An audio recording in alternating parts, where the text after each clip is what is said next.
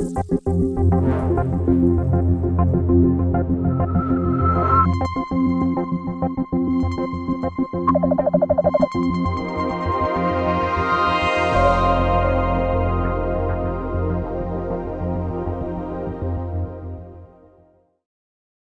welcome along, ladies and gentlemen, to your weekly SETI seminar series.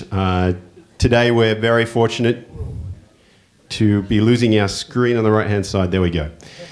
To be joined by Geoff Marcy, Professor Geoff Marcy from UC Berkeley.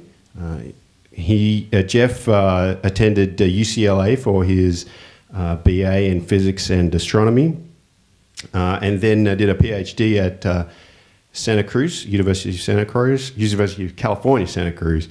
And after that, he went to Carnegie Institute of Washington to be a Carnegie Fellow for a couple of years. And then he returned to the Bay Area and was on the staff at the San Francisco State University. In '99, he moved to Berkeley. Geoff is a very well-known scientist who has accomplished a great deal in his career, particularly regarding exoplanets. He discovered 70 of the first 100 exoplanets that were found.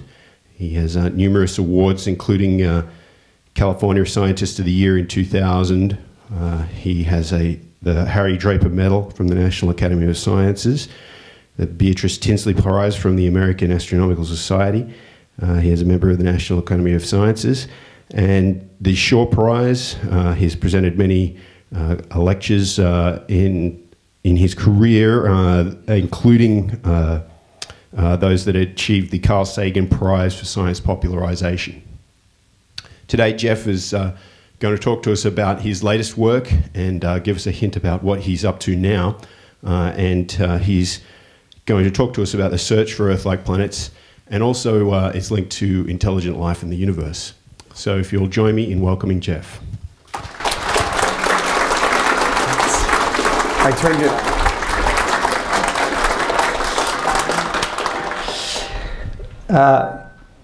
I may be a bit loud. And did you buy it? Oh, yeah. Well,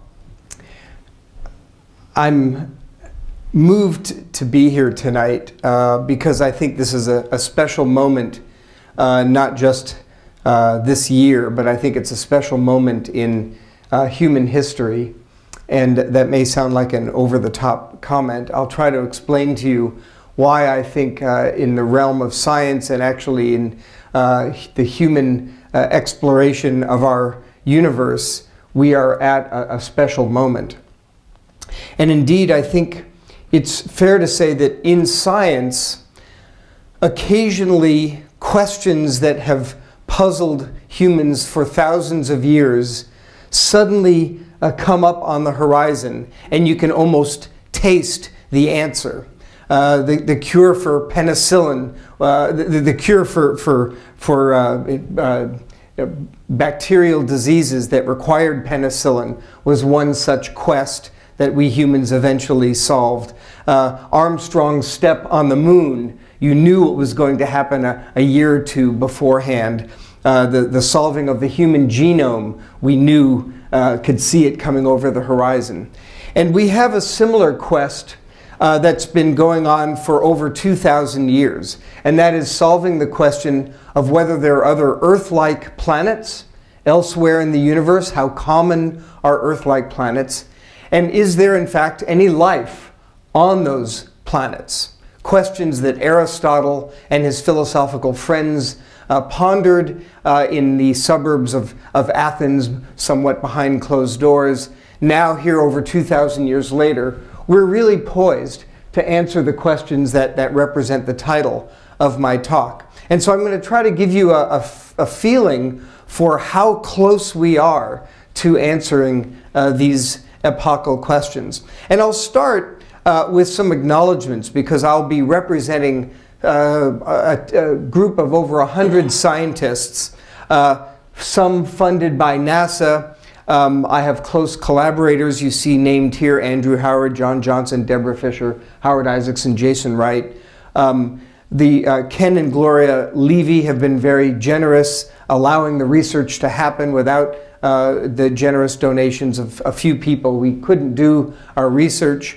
The NASA Kepler team is going to play a crucial role. There's about 100 scientists and engineers, and I'll be trying to represent the work that they've done. Leaders Bill Barucki and Dave Koch. Ball Aerospace built the space-borne telescope I'll be telling you about. And there are a group of wonderful scientists and friends, some of whom are named here, that work on Kepler with me. I've pointed out a few of them who are really leading the charge with Kepler.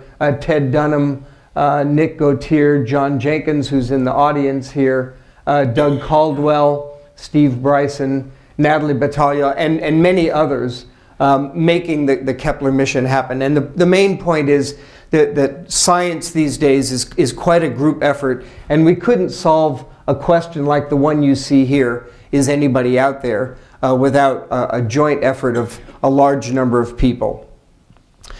So it is in fact the case that here in 2011, we still don't know of any life elsewhere in the universe except for right here on the planet Earth.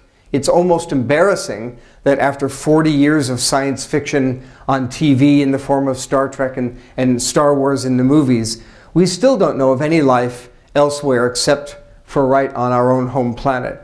And of course, this is not for lack of trying.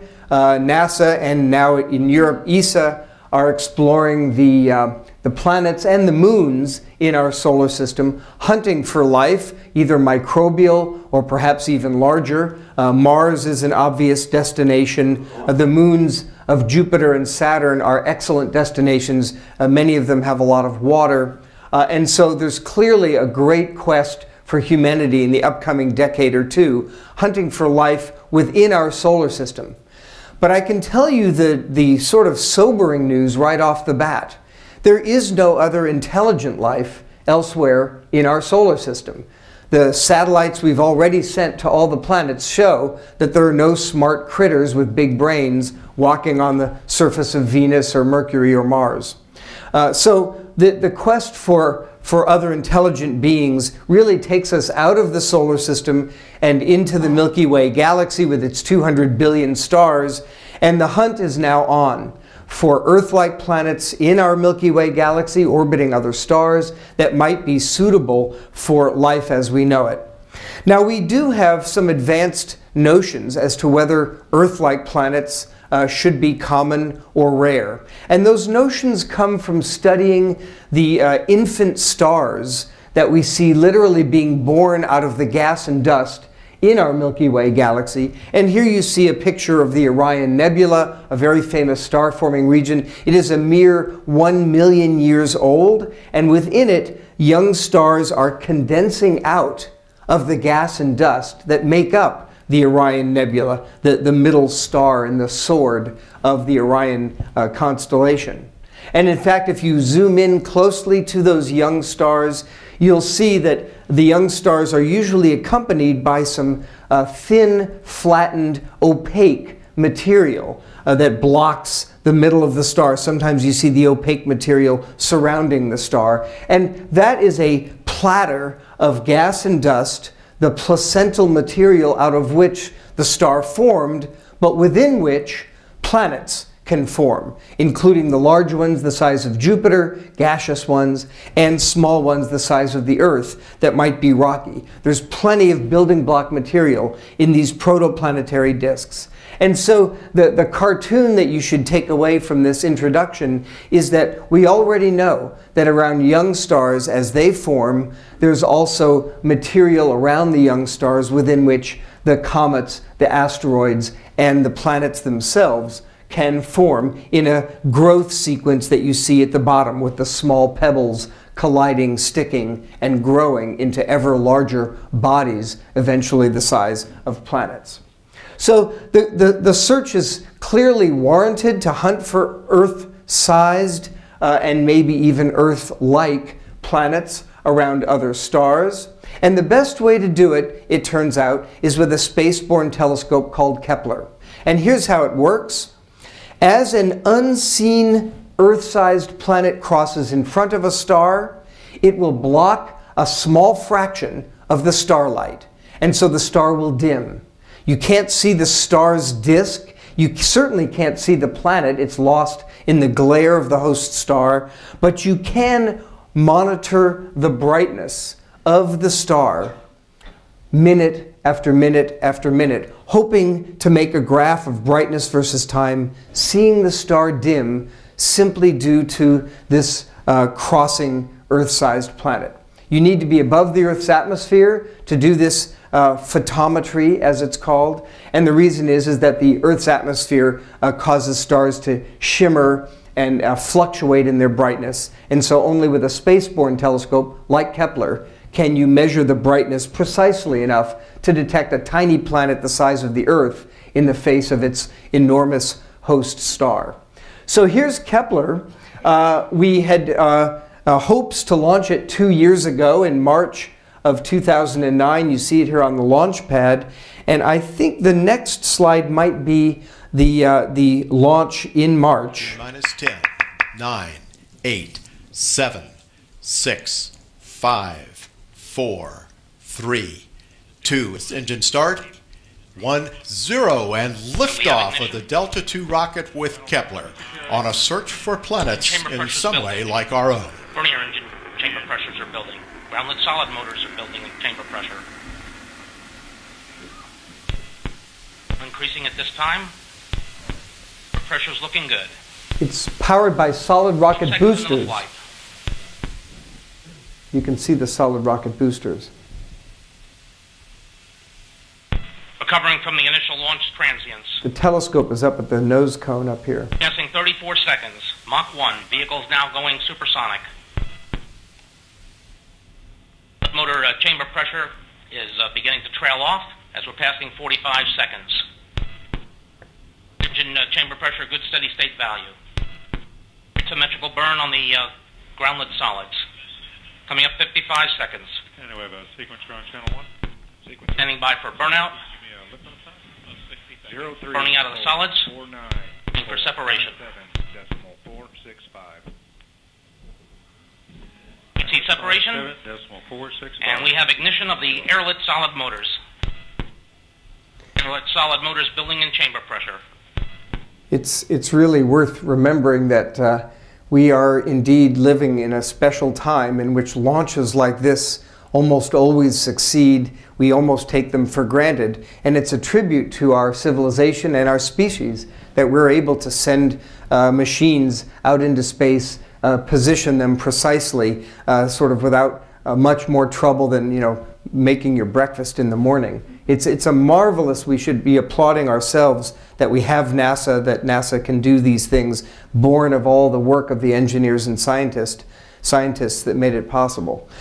Kepler is itself an amazing telescope. The mirror is 1 meter in diameter. Hubble, for comparison, is 2.4 meters, so it's a little smaller than Hubble. But what's special about Kepler allows it to do things that Hubble can't even dream of doing. Namely, it has an enormous field of view, 10 degrees by 10 degrees. That's 20 full moons by 20 full moons. At the back of it, it has a 95 megapixel camera so that it can take pictures of the full 10 degrees by 10 degrees. And what that allows Kepler to do is monitor the brightness of 150,000 stars minute after minute after minute after minute. Already in my talk this evening, Kepler has taken 6 or 7 snapshots, and it'll continue to do so during the talk.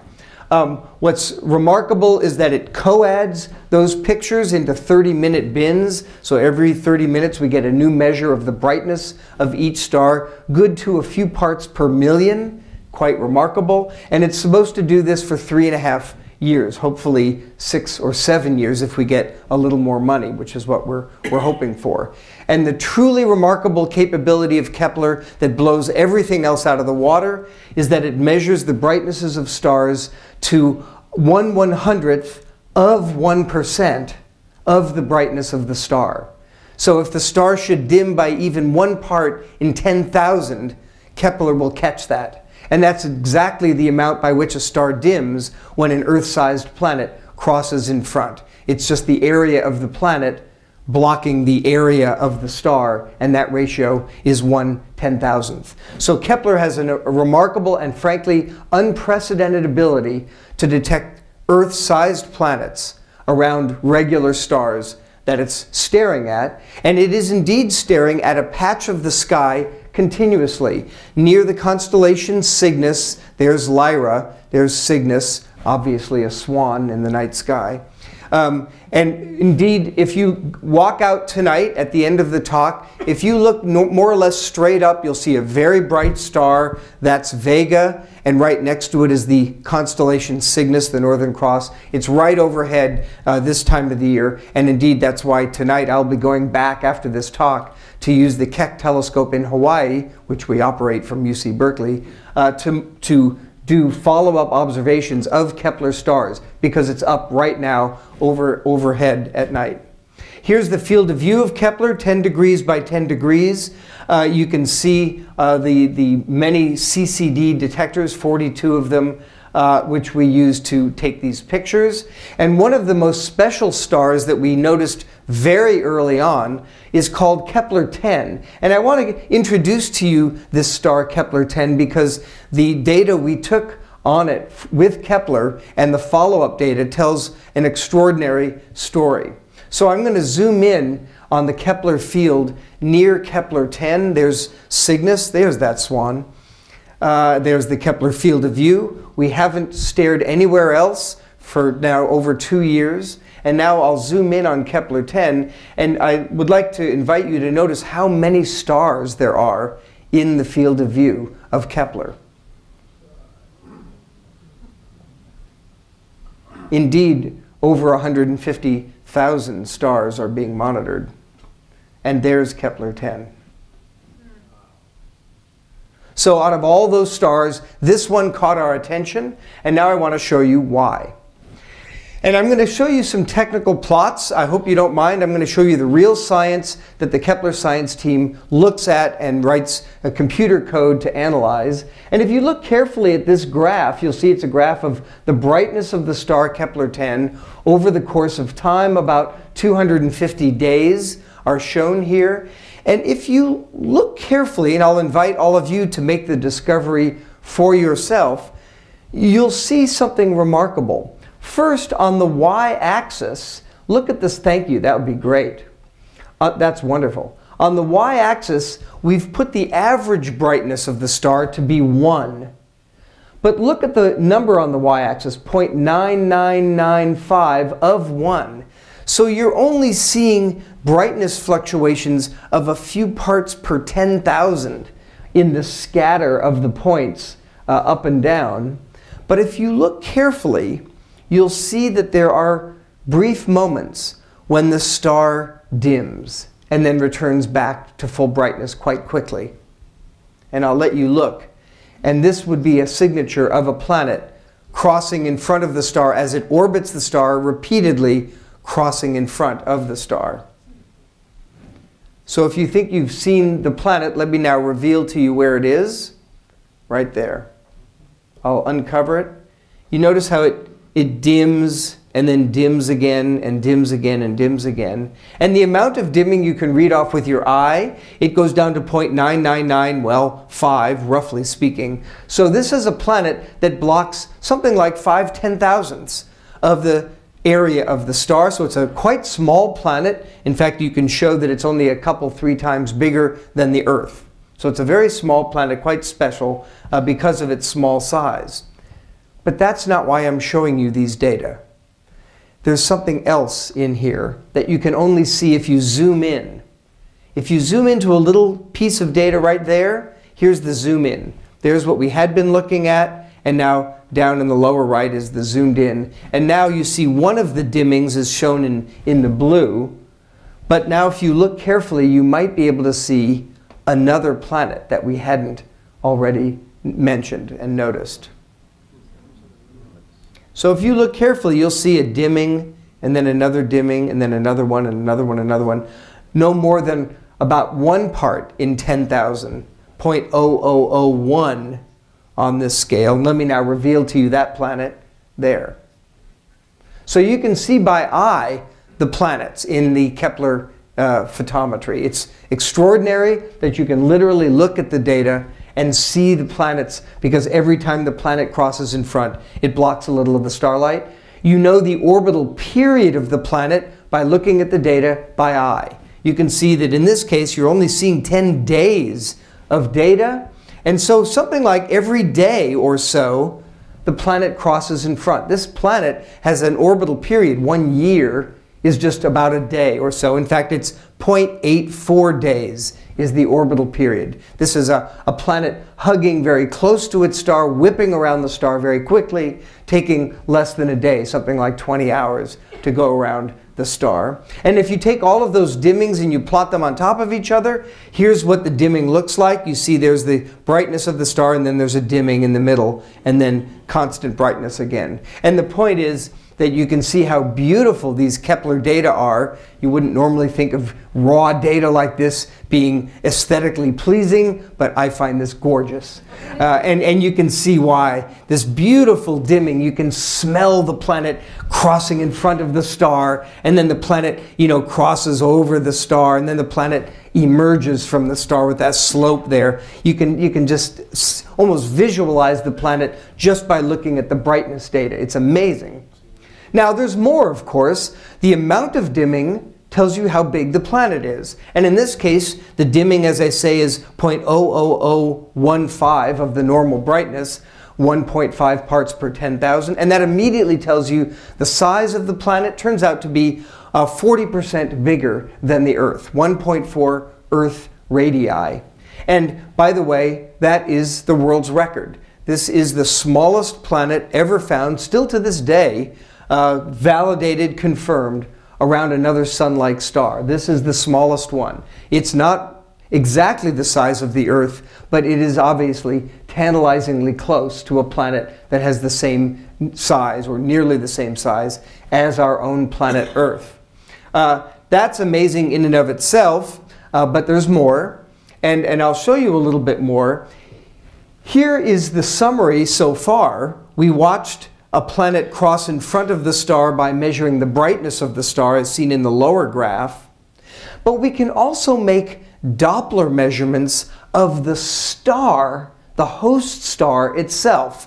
Why in the world would you want to make Doppler measurements, measure the Doppler shift of the light waves? Well, the reason is, if you measure Doppler shifts of the star, you can tell whether the star is coming at you or going away from you. You all know the Doppler shift. For those of you who are not big-time scientists, you know that the train whistle changes its pitch when the train goes by you. Ooh! So even with your eyes closed, you can tell the Doppler shift is sending a signal to your brain that the train is either approaching or receding. And so it is with light waves from a star. You can tell whether a star is approaching us at the Earth or receding. Why would a star wobble around like that? Well, because it's being yanked on gravitationally by this supposed planet. As the planet goes around the star, it pulls on the star gravitationally, and you see the star respond. For every action, there's an equal and opposite reaction. So we should see the Doppler shift vary, just like a sort of a police officer monitoring the speed of the star with a radar gun. And here's, in fact, the graph of the speed of the star over the course of time, and you can see the star did change its velocity upward and then downward and then upward again. This star indeed is being yanked around by its little planet, even though it's only 1.4 Earth radii, just as you would have predicted. And that tells us the mass of the planet, because of course the more massive the planet, the more strongly it yanks gravitationally on the star. And you can use Newton's laws of physics, and you get 4.5 times the mass of the Earth, bulk mass of the Earth. So now we know two things about this planet: its size in radius and its mass based on the Doppler measurements. And if you put those two together, you can determine, therefore, the density of the planet. Remember, mass of an object divided by the volume of an object is density. And in this case, we get 8.8 grams per cubic centimeter. 8.8 grams per cubic centimeter. Well, at first, that doesn't mean a thing to me, But if you think back to your high school chemistry days, can you remember your high school My high school chemistry teacher said, remember one thing, water has a density of 1. 1 gram per cube. It's about all I can remember from high school chemistry. But that's pretty good because this planet has 8.8 times that density. And indeed, the planet Earth, our planet Earth, has a density of 5.5 grams per cubic centimeter. So this is a planet slightly more dense even than our planet Earth. And so it's surely a solid planet, indeed a planet made of material that's slightly more dense than our solid planet Earth. It is a rocky planet, the first definitively rocky planet, I would suggest, ever found around a sun-like star. We've depicted it as seen here, a solid planet.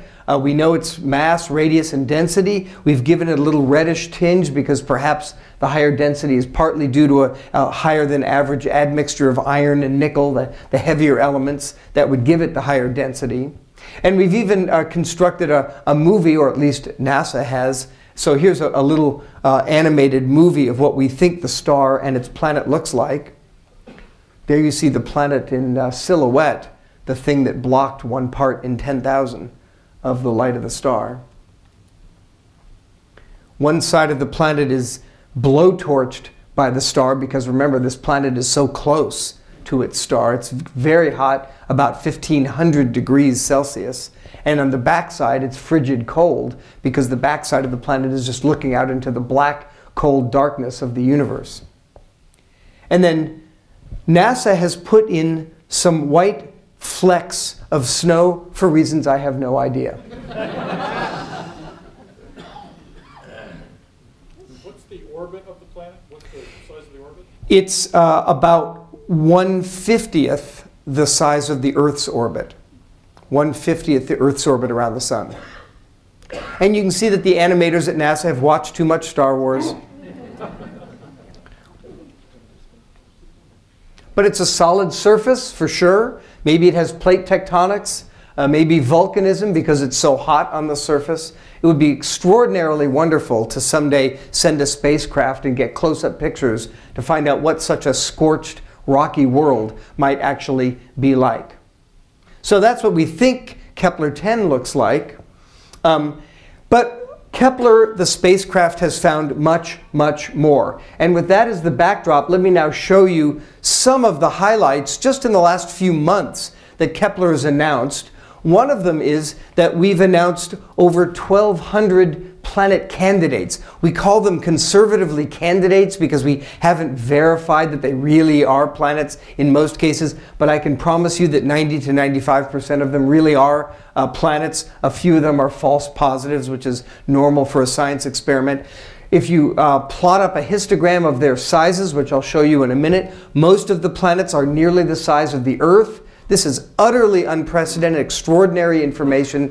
For the first time in human history, we know that small Earth-sized planets are far more common than the larger planets. I'll tell you about that in a moment. And we have found many, indeed over 170 stars that have 2 or 3 or 4 planets or more even. And I'll be telling you a little bit about that as well. So here's sort of the summary. Remember that out of 150,000 stars, we've been monitoring for planets around any of them, and here they are. Every yellow dot in the field of view is a Kepler star for which we've already found at least 1 planet, and in this plot I've color-coded them. So the blue dots are the planets that are nearly Earth-sized. Look at all the blue dots there are. Plausibly Earth-sized planets. The green are planets a little bigger than Earth, 1.25 to 2.0 Earth sizes. A lot of green dots. The universe is just overflowing with planets of nearly the size of the Earth. And then the orange dots are Neptune-sized. The red dots represent the gaseous giant planets like Jupiter and Saturn, and there's plenty of those too. So the universe is filled with a diversity of planet types, from small, nearly Earth-sized ones up to Jupiters and even super Jupiters. And here's another depiction of them. Remember, each one of these planets was discovered by the dimming of its host star as the planet crossed in front. So we know what kind of an orbit the planet is in, what its orbital period is, and what its size is. And so we've depicted it in this graphic that you see here with all of the stars. We even know, of course, the size of the host star and the colors of the host star from the measurements we've been making. So you can see the different sizes and colors of the stars and the sizes of the planets that are going around them. It's an incredible avalanche of planetary information, utterly unprecedented. We've never had anything like this magnitude or quality of information about planets around other stars. Now, with a little apologies, I can't help but show you some couple of geeky plots that are precious. So I hope you'll bear with me. This is a graph that shows the occurrence rate, how many planets we found for different sizes of planet. Some of the planets are smaller, some of them are bigger. And on the x-axis, I have the size of the planet in Earth units, from the size of the Earth at the far left, 1.0, all the way up to 22 times the size of the Earth. But the graph shows how many planets we found at each one of those sizes. And the takeaway message here is that the big planets that are roughly 10 times the size of the Earth, like Jupiter, they're rare. There are Jupiters out there, there are Saturns, but they're far rarer than are the smaller planets of 1 or 2 times the size of the Earth. And you can see the graph, you can see some error bars.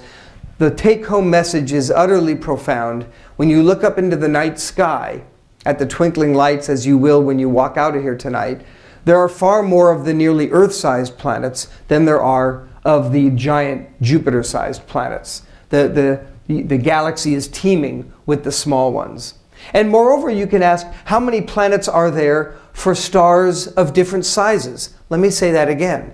How many planets are there as a function of the star's size, the host star's size? And so you see on the x-axis, stars the size of the sun, I gave that a 1.0. Right in the middle is the solar size. But the stars that are bigger than the sun have fewer planets. And in contrast, at the left, the stars smaller than the sun have more planets. And in particular, more of these small planets, the ones that are 2 to 4 Earth radii. So in fact, what we're learning is something we hadn't even imagined, which is that stars smaller than the sun have more of the small planets, the size of the Earth or nearly so, than do the bigger planets. So this is an amazing clue, because most of you probably know that our Milky Way Galaxy has more of the smaller stars than the bigger stars. So this very popular numerous type of star, the smaller stars, are the ones that have more of the smaller planets. It's an amazing result. It's so amazing that we want to check it. It looks convincing here, but it's so remarkable that in the next year or two we will take more measurements with Kepler and try to verify this. Now, in addition, Kepler has been finding stars that have more than one planet orbiting the star. And by the way, by more than one planet, I mean more than one planet that crosses in front of the star, transiting the star, dimming the star, so that we can detect it with Kepler. And the prize winner so far is Kepler 11. And you see an artist's rendering of it here. 6 different planets all cross in front of the star. Here's the depiction of the Kepler 11 system. There's the 6 planets, all residing in a nearly flattened plane. And here's our solar system for comparison, Mercury and Venus. You see, these are 6 planets compactified within a realm no bigger than Venus's orbit around the sun. An amazing compact 6-planet system. And here's an animation showing what it looks like. You see the star dimming at odd times as planets cross in front of it.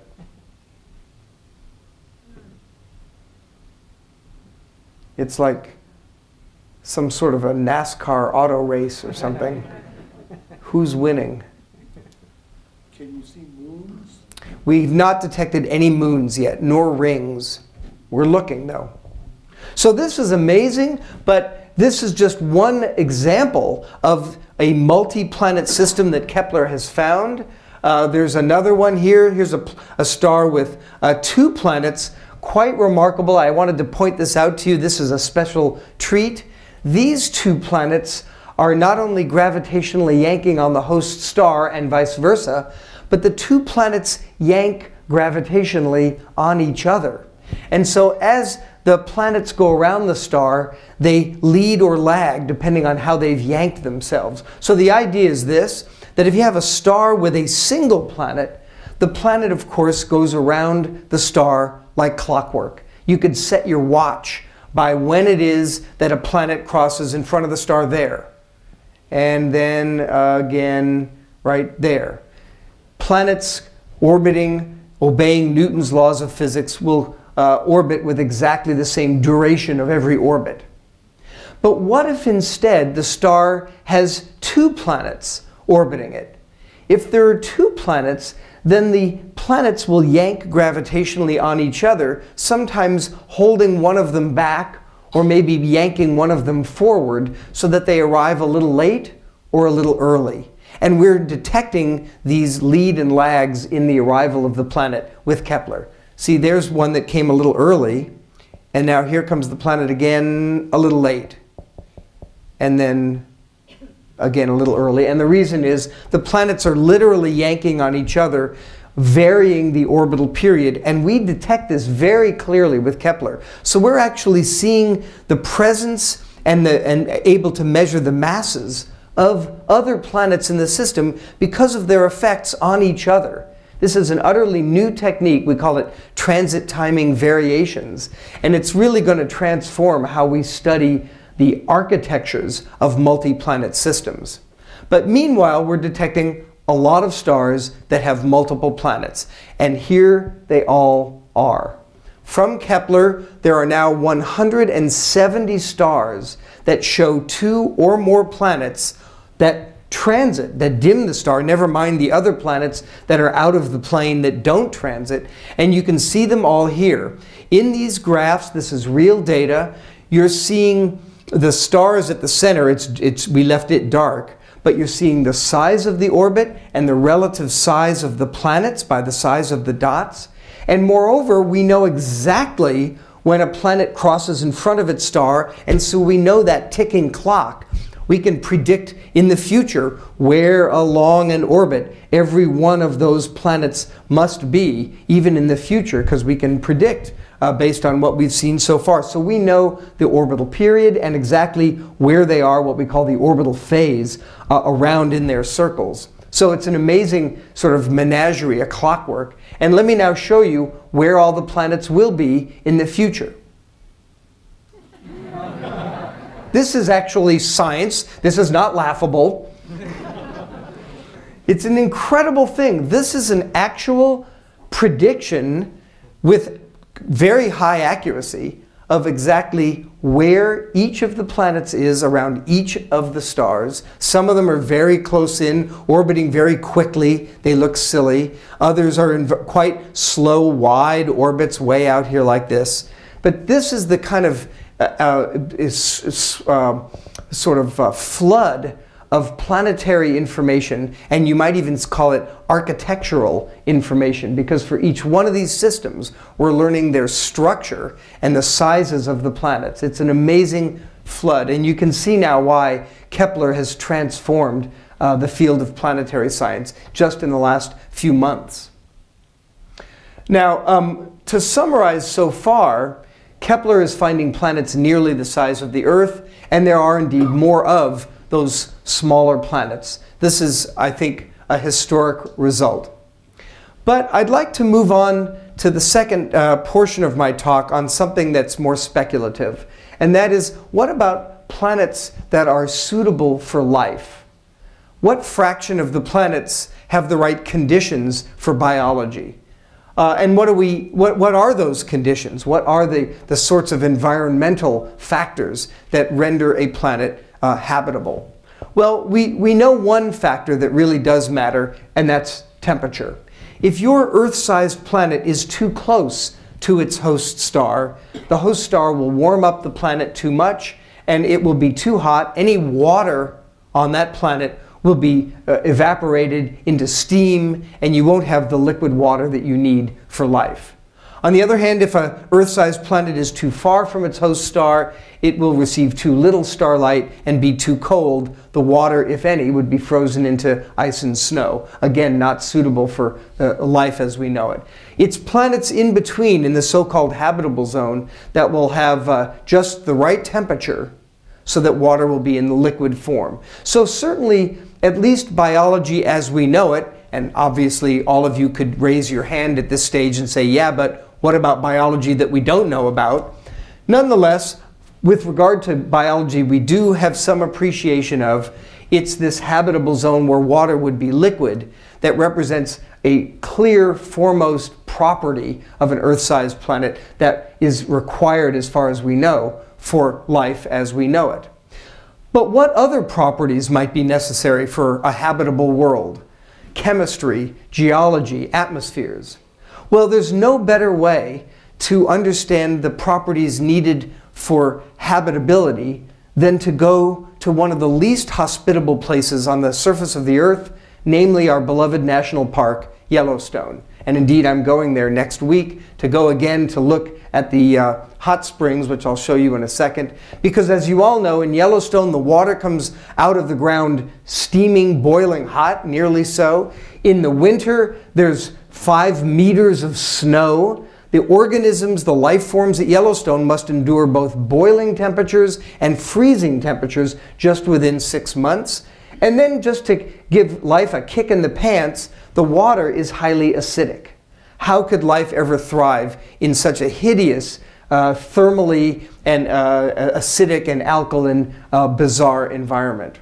Well, it turns out it does thrive, as probably most of you know. When you go to the hot springs like here, you see different colors coming off of the hot springs. You see it with your own eyes. And each color represents a different species of bacteria with its own pigment that, that thrives in the temperature and acidity domain of that flow line. So each type of bacteria is proliferating in the temperature and acidity of its choosing, and then it thrives and reproduces. If you want to even add to the misery of these bacteria, you simply bring pH paper that you steal from your high school chemistry teacher's lab room, and you dunk that pH paper in the water. You can see the colors there in the background. Still, that's the bacteria enduring the nearly boiling temperatures. And you read off the pH. It turns out to be 2 in about half of the hot springs in Yellowstone. You can just verify what the biologists have been studying and saying for a couple of decades now. And there you see, whoops, there you see in the background this lovely, beautiful, filamentous bacteria like angel hair pasta. And yet it's thriving despite nearly boiling temperatures and an incredibly high acidity, near battery acid-like acidity. One of my favorite hot springs is the Grand Prismatic Spring. You hike up, go off the trail, don't tell the park ranger, go off the trail, go up in the mountain here. You see volcanic rocks in the foreground, and there's this lovely hot spring with the steam coming off and the different colors showing you that the bacteria are as happy as can be despite the crazy and bizarre conditions there. And in fact, my favorite hot spring, which I can't wait to go to in a couple of weeks when I get there, is Churning Cauldron. You can see how it got its name. Just look at the water there churning, boiling, gurgling. I didn't dare place the pH paper held between my fingers in Churning Cauldron, so I tied the pH paper to a black metal clip that you can see, and then I tied the black metal clip to a string, and I tossed that thing into Churning Cauldron to see, you know, what the pH would come out to be. I didn't know. And I pulled this thing out, and there's the pH paper. It came out 2, battery acid again, and indeed look at what was a black clip. And then, as if to laugh in our human faces, look at the string. The critters just clung to the string that were happy swimming, living their lives out in that nearly boiling acidic water. So you can be a little amateur biologist when you go to Yellowstone with nothing more than pH paper and a thermometer. It's really terrific, and you can just tell how happy the bacteria are living their lives out there. These microscopic critters with lovely names that tell you how much they enjoy the heat are sending us an astrobiological message. They don't come from 25 light years away. They're right here in our backyard, and they're telling us that if there are other Earths out there with crazy temperatures, wild acidities, less sunlight, more sunlight, maybe not very much oxygen, whatever, there will be life forms that nonetheless endure and actually thrive. And so these unintelligent life forms are sending us one of the most intelligent messages we could have ever gotten, essentially from outer space, but doing so from right here in the extreme environments on the Earth. And so the message is clear. Right on almost any Earth-like planet where the temperature allows water to be in liquid form, all of the ingredients for life are common. The recipe for life is clear. You need a petri dish within which to mix up the chemicals, the organic molecules, and indeed the ingredients for life, the carbon-based molecules, the methane, ethane, and other carbon-based molecules, organic molecules, very common in the universe. And you need to mix them up with some sort of a solvent, some cocktail mixer, if you will, like liquid water. Maybe some other liquid can do the job as well. And then you need to mix in a little energy so the reactions can take place. And so very simply, the kitchen elements are there for you to cook up life on any such planet, never mind the acidity and the temperature in detail. And of course, there are many energy sources, so don't even worry about that. There's radioactive energy, tidal energy, geothermal energy, never mind stellar, solar-like energy. And so the molecular biologists are unanimous. If you take a poll of molecular biologists throughout the world and ask, do you think there's microbial life out there in space? They'll kind of wince at such an obvious question because they are very sure the answer is sure. You're going to get organic molecules forming amino acids. We already see them in the comets and in the interstellar clouds. You're going to eventually get proteins and eventually get replicating molecules that replicate and compete for the available resources in their environment. So there's no question, I would say, at least from our intellectual, theoretical standpoint, no question that simple, single-celled life ought to be common as far as we know. But then that brings me to the last part of the talk, about which I know nothing at all. And that has to do with intelligent life. And it is really, it's embarrassing that we, to this day in 2011, don't know much about the possibilities of intelligent life, technological life, elsewhere in the universe. I'll tell you a few thoughts that I have, and they're sort of my own personal view, not necessarily shared by everybody, but I'll try to mix in some alternate points of view. When you look at our Milky Way Galaxy and you ask, is it teeming with life as Gene Roddenberry depicted in Star Trek? Are the Romulans and the aliens, or Romulans and the Klingons and the Cardassians fighting each other and engaged in commerce and, you know, cordoning off quadrants of the galaxy and so on? Are there salesmen out there who are really ready to bilk you out of your spaceship and so on? Well, you know, you can do some simple calculations to ask if Roddenberry was right. There's 30 billion, at least 30 billion planetary systems in the Milky Way Galaxy, just based on the Kepler information I've shown you. 200 billion stars, so there's 30 billion planetary systems at least, probably more. And then you might ask, well, what fraction of those planetary systems harbors intelligent, and let's be more specific, technological life? What fraction of those planetary systems spawns primitive life, which then evolves into intelligent life? Nobody knows the answer to this question. I think the most pessimistic answer I ever heard was from Frank Drake, who said, the worst it could be is 1 in a million. Maybe intelligent life is 1 in a million. So let's take Frank's pessimistic view. If you take 1 in a million and you multiply by 30 billion, you can immediately see there's thousands, tens of thousands of advanced technological civilizations. And I do mean advanced, because of course many of them got their intelligence 1 million years ago, or 10 million years ago, or even maybe 100 million years ago. They would be tens of millions of years advanced technologically compared to us humans that just got radio technology a century ago.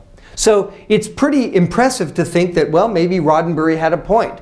That's a lot of civilizations. Maybe this idea that we saw on TV was basically correct.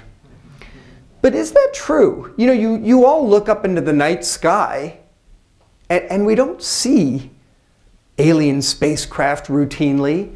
Yes, there are claims of UFOs. They're always made by farmers in Iowa. I don't know why it is that it's the corn farmers in Iowa that see all the UFOs. None of the rest of us get to see them.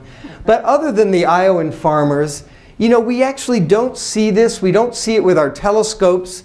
The galaxy isn't so teeming with life that the alien spacecraft reveal themselves. And so that begs the question, well, what would we have seen if the galaxy were teeming with life? And you start realizing that actually we do have some non-detections at our fingertips for these advanced technological species. For one thing, the moon does not have an obelisk, as we all saw in 2001. There's no crash debris there. Maybe they wouldn't have come to the moon, but maybe they would have. The moon represents a non-detection. There's no telescopes left there by the Cardassians 500 million years ago to watch the evolution of us humans. Similarly, the planet Mars now has been photographed very nicely. Indeed, we have 2 spacecraft orbiting Mars right now, and we have meter-scale photographs of Mars, and there are no cities, there's no telescopes down there, no advanced civilization came and left a telescope to monitor us on the Earth or even monitor Mars. So there's another non-detection, you might say. And one of the greatest non-detections of advanced technological life is right here on the Earth. Certainly the Earth has been a Shangri-La for advanced life forms for several billion years. There have been beachfront property and tropical rainforests on the Earth far before the Homo sapiens and the Australopithecine arrived here, and yet no advanced life form came and came from Tau Ceti and set up camp here on the Earth. So the Earth is sort of a giant non-detection of advanced technological life. You could argue about these things, of course. Moreover, every night, professional astronomers all over the world use their professional telescopes. They're aimed at different stars and galaxies. If any UFO were to appear in their field of view, I would see it tonight when I'm looking through the Keck telescope. I'll be watching the field of view. Never in my experience, nor any other professional astronomer's experience, have we seen a spacecraft or some alien peering back through the telescope at us. It just doesn't happen. Again, that's where the Iowa farmers seem to have the best telescopes in the world. The night sky doesn't show the gamma rays from the matter-antimatter engines of the Enterprise and other such craft, so at least there's no indication of that kind of propulsion system. And moreover, when we look up into the night sky here around the Earth, we don't see even simple, small, robotic spacecraft sent here from the advanced civilizations that exist maybe within tens of light years, that sent a very simple camera to kind of spy on the Earth. Why don't we see their spacecraft, their satellites kind of watching over us? We just don't see them. And then it's somewhat embarrassing to say, here we are in the SETI Institute, clearly one of the greatest scientific institutions on the planet Earth, and despite our best efforts, we have not succeeded in something like over 40 years to pick up the radio waves from the advanced civilizations. It's extremely frustrating. And all of these factors start sending a message that maybe the galaxy is not teeming with advanced technological life. It's out there for sure. We can't argue against it. There must be some smart critters out there somewhere. But maybe their density is lower than we thought. We've made some overestimate. The Gene Roddenberrys of our mind have somehow overestimated how common advanced life is. And maybe we can figure out how we did that overestimate, because the aliens would have wandered here by chance if they were out there, even if they didn't know where to go. So how might it be that we've kind of been overly enthusiastic about the density, how common intelligent life is? Well, I'll just offer a few ideas, and these are really just my own personal ideas about it. It's possible that our planet Earth is a little more special, maybe greatly more special than we thought. And this is arguable. One of the attributes, for example, indeed, is water. It's not just that the Earth has liquid water. Yeah, that's a prerequisite for life as we know it. But the Earth has just the right amount of water. 0.06% by weight is the Earth in the form of water, plus or minus a little. And if you can imagine, if the Earth somehow had delivered to it by comets and asteroids less water, let's say a factor of 2, so it was 0.03% water, well then much of that water would have been soaked into the sponge of the mantle of our planet Earth, maybe even into the core. And the surface would have far less water than it does, maybe drying it up completely, and we would be in a desert world. You might say, desert world? Oh, come on, what are the chances of a terrestrial planet being a desert world? Well, Venus and Mars, our two neighbors on either side, have no water on the surface at all. So we have two desert worlds right in our backyard. And moreover, you could ask, well, what if the Earth had somehow acquired a little bit more water? Not 0.6%, but maybe twice that much. Well, then the oceans would be so deep that the continents would be nearly covered. Yeah, maybe Mount Everest would poke out above the water world. And we'd be living on a planet that was like a bad Kevin Costner film. So, it's possible that our planet Earth is a sort of 1 in 1,000 throw of the dice. Not 1 in a billion maybe, but 1 in 1,000. We have just the sliver of veneer of water so that the plate tectonics allows the continents to poke out above, the oceans keeps. Without that, you might argue that technological life would be challenged. How could we build, electronics, never mind pianos and rocket ships, if we had a world covered by water? The circuits would short out sort of literally and metaphorically. Another interesting aspect of the paucity of intelligent life in the galaxy comes in Darwinian evolution. If you ask the world's greatest evolutionary biologists, are big brains a natural byproduct of Darwinian evolution? Are we humans at the pinnacle of the Darwinian evolutionary tree, like we like to think of ourselves? They are fairly unanimous in saying no, that we humans have attributes that have somehow allowed us to compete in our environment, but that intelligence is just one of tens of thousands of properties that an animal can use to compete.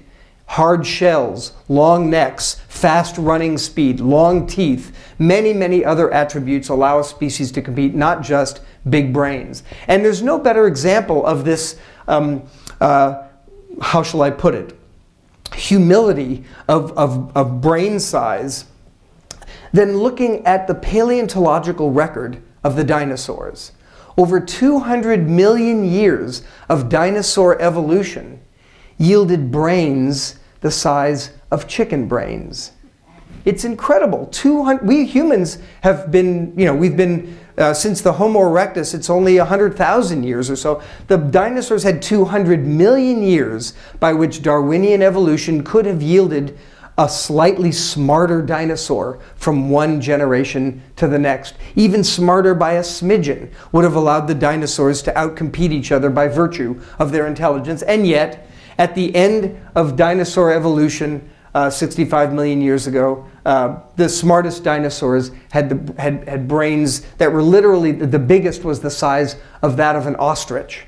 And in fact, that's been measured. You can take the cranial sizes of dinosaurs. And the biggest, the smartest of the dinosaurs was the Troodon. And there's a model of the Troodon's brain. And there's an ostrich brain and an albatross brain. And indeed, we know today that dinosaurs are birds, or maybe I should say birds are dinosaurs. So it's not surprising that dinosaurs really more or less had the brains of birds, and you can even graph where the dinosaurs sit relative to the mammals, and body weight and cranial size relative to body mass and so on. So this is a poignant moment where you realize that intelligence was not an obvious driver for the properties of this species, the reptiles, for 200 million years. And maybe that's true in general. Maybe intelligence is just something that's a quirk. We're a twig on the evolutionary tree. We're not at the pinnacle.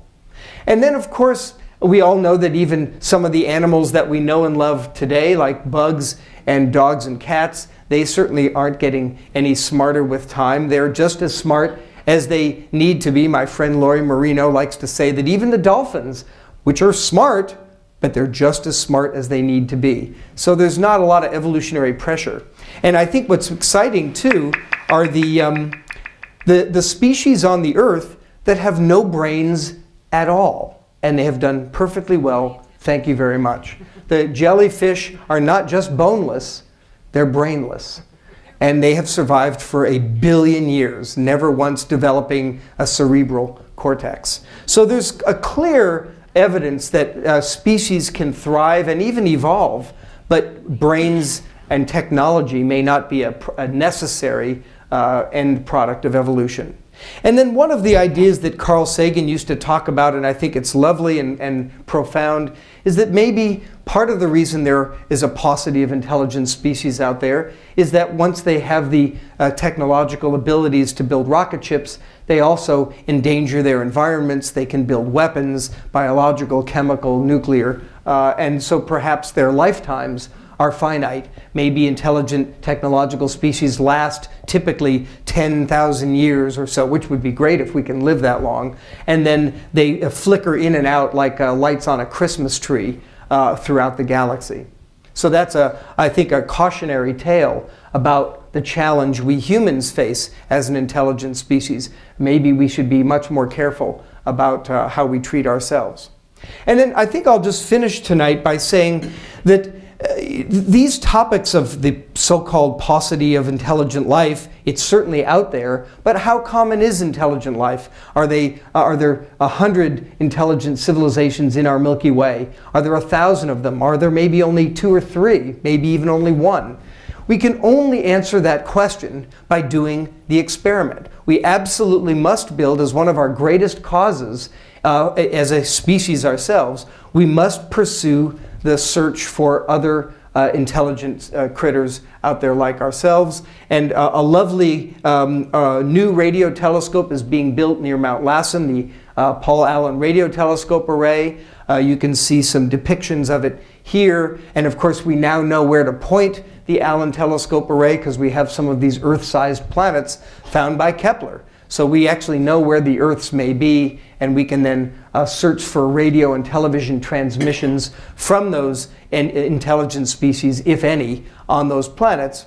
But there's a sobering news flash to provide all of you with. Some of you know this, that the Allen Radio Telescope Array is currently struggling to find funding. It's just very hard to find enough money to build and operate these lovely new high-tech radio telescope arrays with which we could pick up the technological signals of other civilizations. So we need help. There's just no doubt about that. And hopefully somebody, maybe in this audience or somebody that will listen to this talk, will realize that a great quest of humanity is struggling for lack of funds.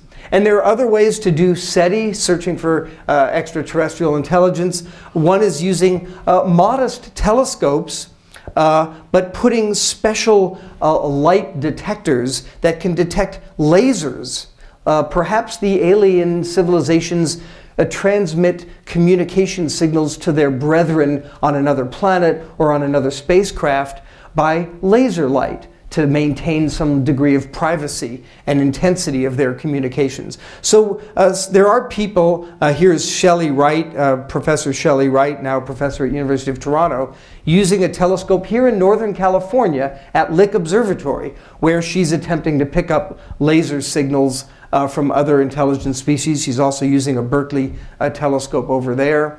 Here's one of her designs. She's just finished a proposal. She too needs funding to carry out her SETI search. So this is part of a proposal to NASA, but you know, it's hard to get money these days out of the federal agencies. And then I myself am trying to do a little of this. We're using the Keck telescope in Hawaii to hunt for laser lines, and this is a somewhat complicated graph, but that little dot there is what we would see if an alien civilization happened to be shining its laser by luck somewhere toward the Earth. We would pick up a little dot in confined in wavelengths, i.e. colors, and confined in angle in the sky, because the laser would be an unresolved dot. And so we're beginning to look for these laser dots in our data. It's a long shot for sure, but if you don't look, you'll never find one. That's just the way it is. So I'll finish by saying that we are in a special moment. I think this is an amazing moment in human history. We're finding the first Earth-sized planets. We have answered, essentially, Aristotle's question. We do know that there are other Earths out there. The Earth is not unique nor special. It's possible that intelligent life is a little more rare than the Star Trek and Star Wars science fiction novelists have told us. Primitive life is probably common, as far as we can guess from Yellowstone and elementary biology. Technological life may be more rare than we had thought, but if so, it's even more precious.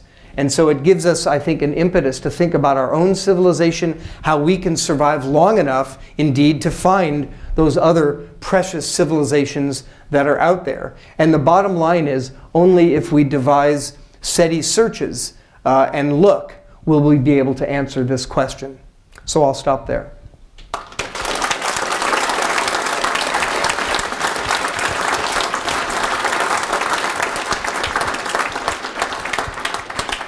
Geoff, I'll just start with the questions. Can you tell us a little bit about what you'll be doing to follow up the Kepler detections, and what is it that you'll be doing at Keck to actually tonight, perhaps? Well, tonight I'm going to drive away from here, and at Berkeley we have a remote observing facility that allows us to use the Keck telescopes that are on top of the hopefully dormant volcano, Mauna Kea, on the big island of Hawaii.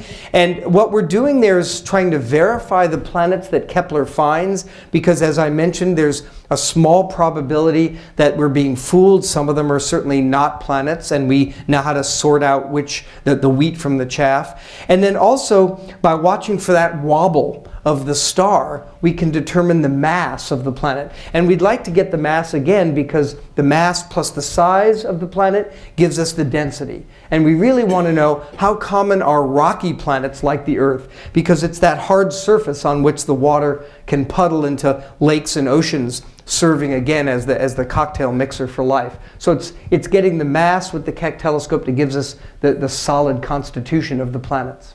And once you've done that, does it become a planet rather than a planet candidate? Yeah, once it does that, we go to the Kepler team and we have a vote, actually, to be honest with you. In fact, we met in this very room a week ago, and we had some votes, and people say yay or nay, I think it's a planet, and hopefully the planet passes unanimously, and then it gets deemed a planet.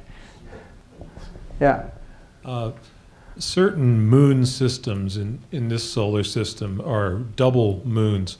Have you observed any double planets? No. It's a very good question. I think by double planet you mean a star with two planets that are orbiting each other.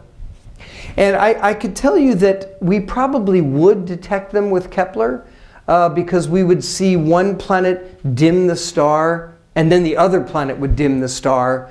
And then when the whole thing went around, they'd be in a different configuration, but we would still see one planet and then the other one dim the star. Yeah, exactly. We'd see a step function in the brightness. And so far, we haven't seen that. We look by eye at the light curves, as we call them, brightness as a function of time. And so far, we haven't seen, nor moons for that matter. And what you're talking about is essentially the same thing as hunting for moons, where we would see maybe one dimming and then another dimming due to the moon. So far, not. And maybe, we're going to keep looking, but we have a few Kepler team members who are specifically hunting for possible moons. Geoff? Yeah. You made 2 points I'd like your comment on. One is that you've generalized that there are preponderance of smaller planets rather than larger planets, but would you also say that that's only out to 2/3 AU or thereabouts that Yes. we've checked so far, that actually the full generalization will take, the 7 years that we anticipate running Kepler further? And then the second, in terms of big takeaways from Kepler for me, and I'd like your comment on it, is that is that you've now detected about 1,250 planets. Roughly 1% of the stars that you're looking at have on an average of 1 planet per 100. Right. However, since only 1% of the systems would be edge-on and detectable, consequently, there is out to 2/3 AU, an average of 1 planet per star systems, which means that in the Milky Way there must be, 400 billion plus planets.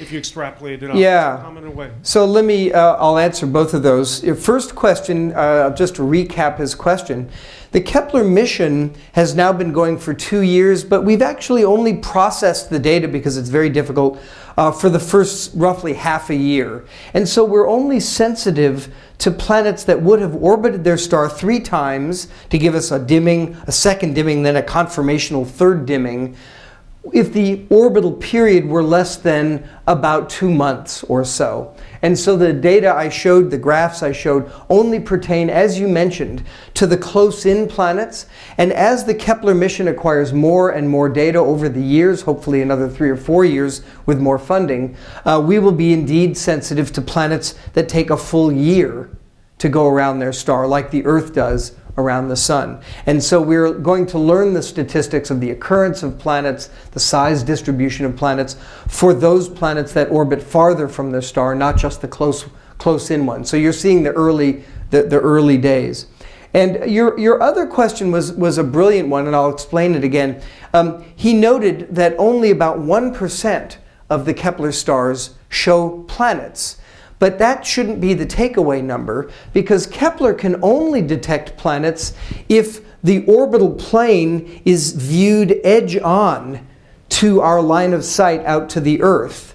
Any planet that resides in a tilted plane will not cross in front of the star and therefore will not dim the star. So we miss all of those. The good news is this is a simple high school geometry problem. You can ask for all of the planets you did detect, how many would have been in the other orbits tilted randomly that you would not have detected, and therefore you can account for them. And when you do that, you find that something like 30% of all the stars have a planet within an Earth-Sun distance. You used the term AU. So within an Earth-Sun distance, it looks like something like 30%. Exaggerated, because actually I wasn't thinking for the moment that you have to make 3 circuits. Yeah.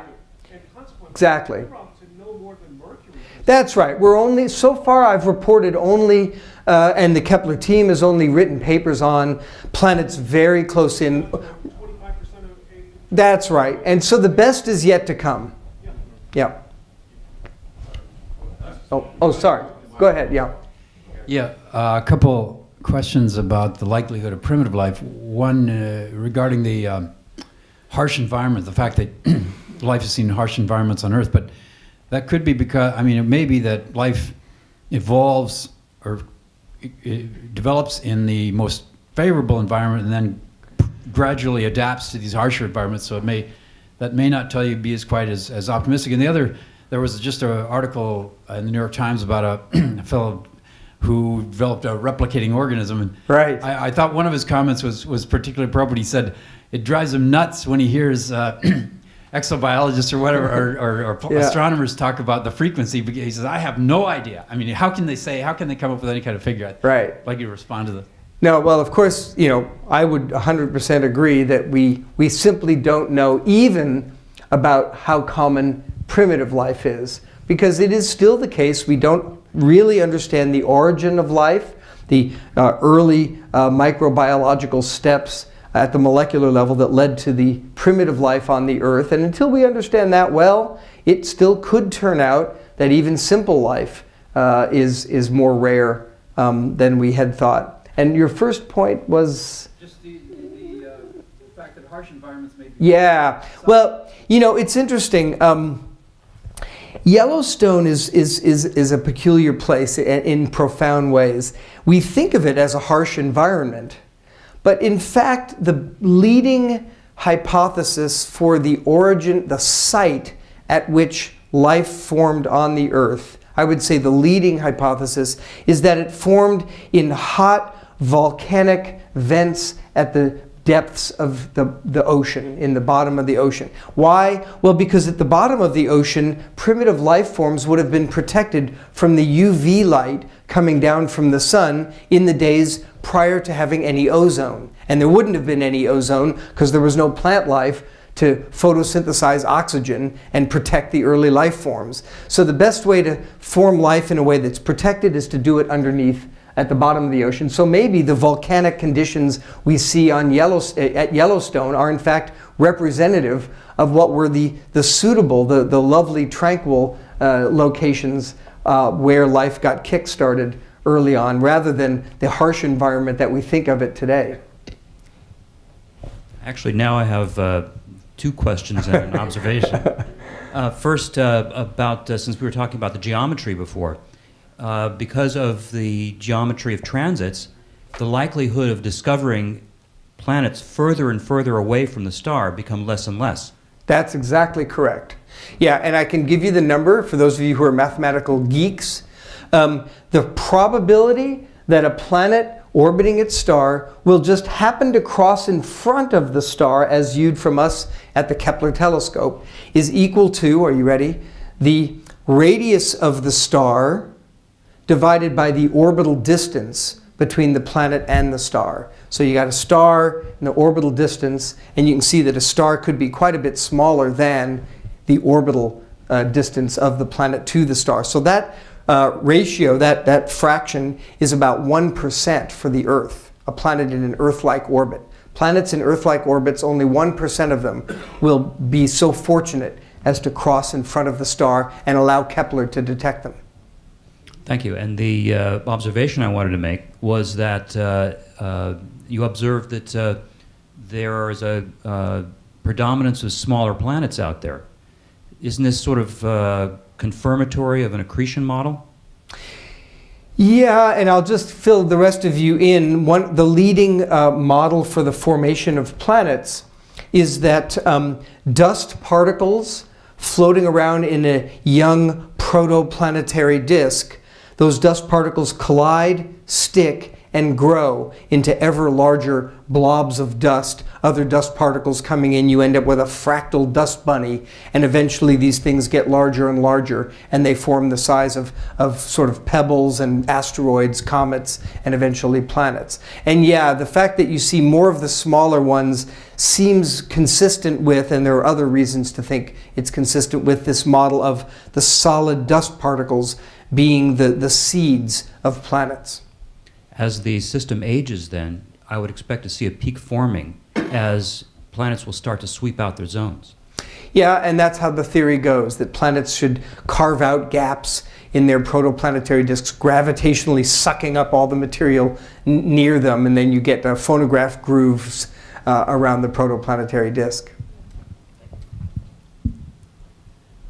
In that one slide that you showed the planets going around the various suns, the slides show them going all counterclockwise. Is that in fact the case?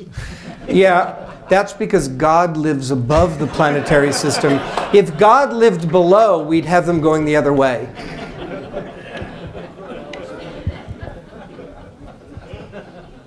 So, please go back to one of the light curves that you showed in the middle of the talk. What I noticed is, even when there wasn't a transit, there was quite a bit of scatter in... You're a mean person. You're calling the Kepler data noisy. I don't know how to go back all that way, but the y-axis, that noise is only 1 part in 10,000. So the noise fluctuations, I don't know, I guess I should just break out of PowerPoint here. Those noise fluctuations are just 1/100th of 1%. I'll see if I can find the graph that you're thinking of here. But now that you've insulted me, I have to go find this thing. I was well-meaning. Yeah. So, I mean, this is 0.999 of the brightness of the star, and here's what you're calling noise. So. Right. So what I was getting toward is, what's the smallest planet, you know, that Kepler can Yeah. detect, you know, before you get lost in the noise? Yeah. And how does that translate? No, that's to a Earth? very important question. And the quick version is that we think Kepler can find planets about half the size of the Earth. And that will require that a number of transits, maybe a dozen or 20 transits, so you build up over and over again the dimming, and so that dimmings that are even, let's say, a tenth as deep as this, you would still be able to discern it in the data. And you can sort of see by eye, if this planet is only 40% bigger than the Earth, how small a planet could you in fact detect? And the obvious answer is considerably smaller than this one. Right.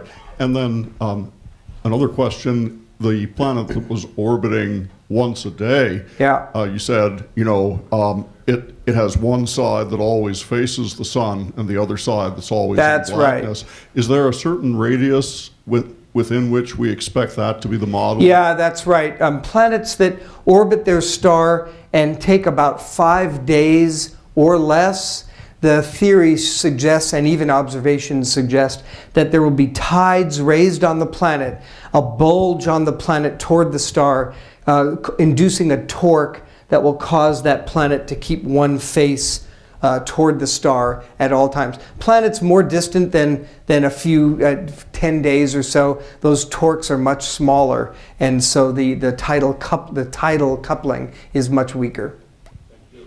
Hi.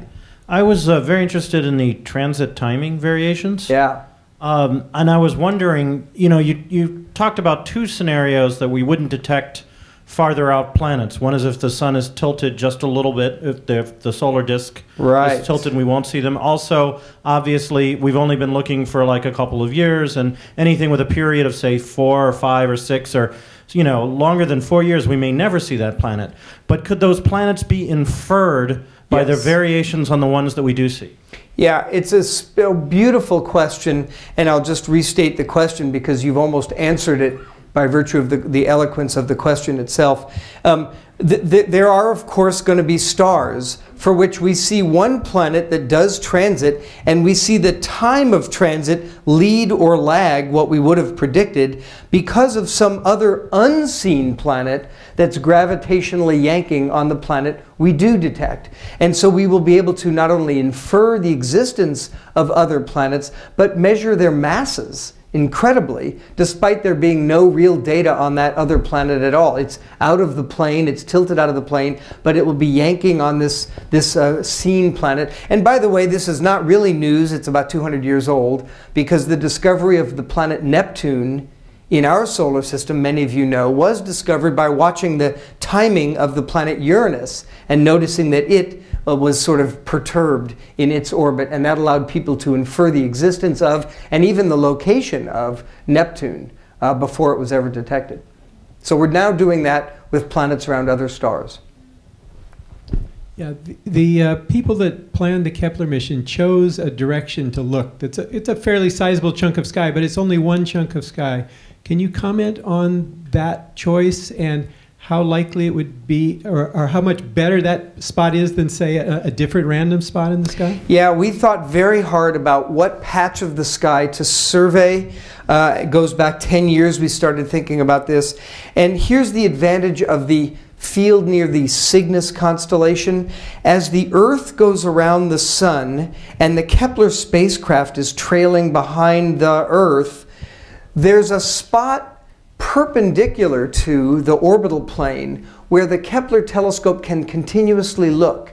If instead the Kepler field of view were somewhere in the plane of the orbit of the Earth, then the sun would get in the way about half the year. So we purposely chose a domain of the night sky near perpendicular. But there was another key consideration, and that is we wanted 150,000 stars.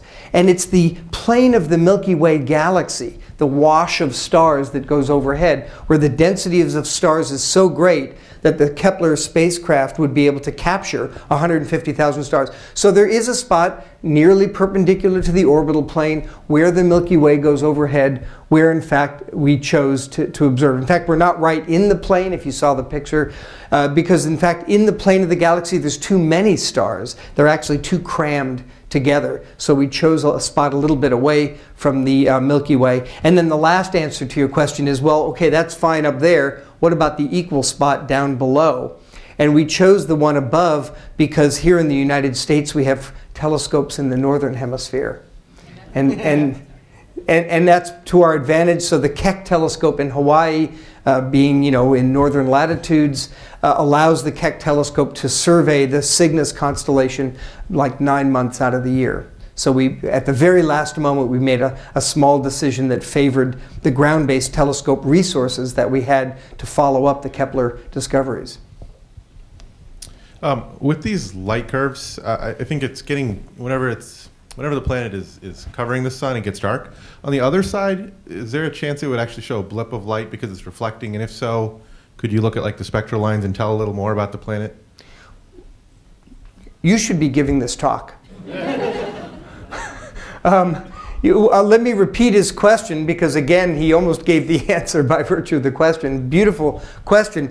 It's true that when a planet goes in front of a star, it blocks a little of the starlight and the star dims, and that's how we detect them. But when the planet goes around the backside of a star, you're seeing a sort of full moon, which is what you were essentially saying. You not only see reflected light off the planet, now it's fully illuminated, you see the hemisphere that's illuminated, but also that's the hemisphere that's warmed up by the star, and so we get what's called thermal radiation, that is to say infrared light, from the warmed up hemisphere. So if you use an optical visible telescope, you see a brightening at, quote, full moon. It's really full planet. And if you use an infrared telescope, like the Spitzer space-borne telescope, you see a little enhancement of the infrared light as the warmed up hemisphere comes into view. And as you said, you're quite right, we can even then take a spectrum, spread the light out from the planet into all of its wavelengths or colors, to look for spectral fingerprints of the chemical elements like water, carbon dioxide, carbon monoxide, methane, and so on, the common molecules of most planets. And that is in fact observed not for the Kepler stars because they're too faint, but other planets that go around stars for which we've already detected them. We make such measurements. You mentioned in one of your other answers that you've only processed data for planets with a period of 2 months or less, and it sort of occurs to me that can't be anywhere close to the habitable zone for any of these stars. That's basically right. Yeah. At what point do you think that habitable zone is going to start in terms of periodicity? Well, we're getting there. We can do the math in our heads. The Earth takes 1 year to go around the sun, and the Earth we normally think of as being near the middle of the habitable zone for a solar type G star.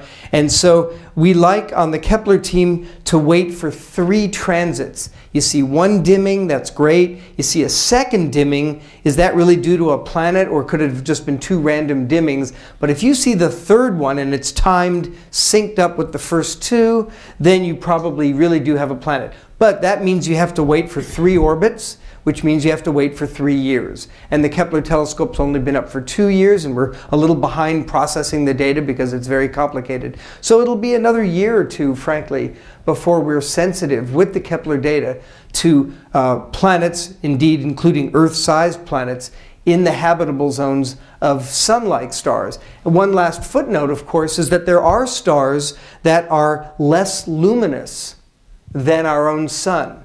Those stars have such low luminosities that the habitable zone is quite a bit closer in to warm up your face around the campfire when it's dwindling in its light. You better bring your face a little closer to the campfire. And so the habitable zone around a dimmer star is closer in, and we are already sensitive to the planets in the habitable zone for those low luminosity stars. But there are very few of them, so we don't have enough of those stars to get a good statistical sample yet.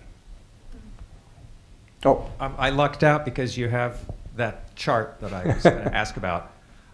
This light curve is a composite of a bunch of transits. Exactly. Is it correct that any one transit would just have a sudden drop, constant low level, and then sudden increase? And so what we're seeing is transits through different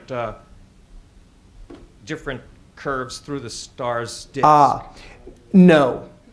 Yeah, I see what you're thinking. It's a good idea. But what we suspect is most likely the case is that if you have the disk of a star, the planet, as you suggested, might not cross right across the equator, but instead across at what we call a chord, you know, slicing through the star near the bottom or somewhere in between the middle and the bottom. But it would do so the same geometry, the same distance, time and time again. So if the orbital plane, for example, is tilted just a little bit, the planet will always cross a little high or a little low over and over and over again. So this curve is what you see for each individual transit. And we're just building it up with many, many more transits. But each one has an, as we call, an ingress, and then a flat bottom, and then the egress, and they'll all have exactly that shape. And that's because of the brightness variation across the disk?